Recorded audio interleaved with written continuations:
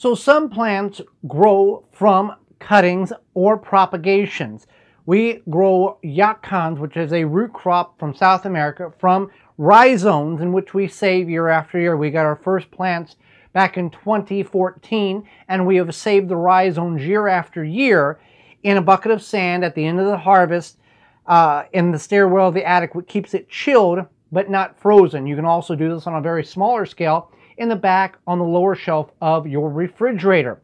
Now they grow 5 to 6 feet tall and produce a tuber, and each plant in South America can produce about 15 to 30 pounds of these tubers.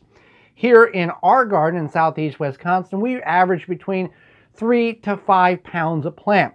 Many different things in which you can do with a yacon, but I'm just going to show you how we propagate. Now this has been sitting in the sand over winter, since about the last week in October.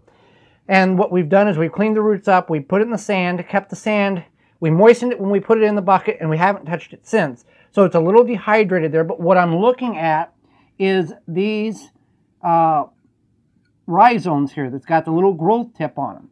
So all we'll do is, like on this one here, I've got 1, 2, 3, 4 potential plants. Down here is another one. Right there is 5. So there's 5 potential plants on this root ball itself. So I'm just going to show you how to do one. We just get in there with a sharp knife, cut down until we've severed it from the main, and just it's kind of like cutting potatoes with the eyes on it. You want to have enough meat here in order for it to begin to root, and it will root very, very quickly once it comes out of that coolness of the attic stair and comes into your grow area with that 68, 72, 75 degrees. It will start growing. Now the key to doing this is you want to treat these just like tomatoes. Don't put them out until the frost is over. Frost will kill them. That's an indication that they're ready to harvest. They take 6 months to bear a flower. Where we're at, we don't get 6 months. We get about 4.5 months. And you want to plant these, as we're doing, inside 90 days before you intend to put them outside. So what I've got here is a party cup. You can do this in a plastic container.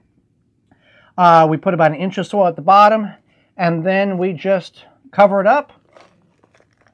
And with the warmth of the room here, in about a week, we'll begin to see it start growing.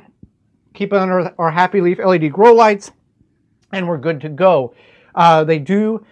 We put them in party cups without holes, so we do have to monitor how much we water them. If you put holes in the container or have holes in the container, that's fine. And then when we plant them around the end of May, we can plant them about 2 foot apart, and they produce very well. Many different things you can do with it.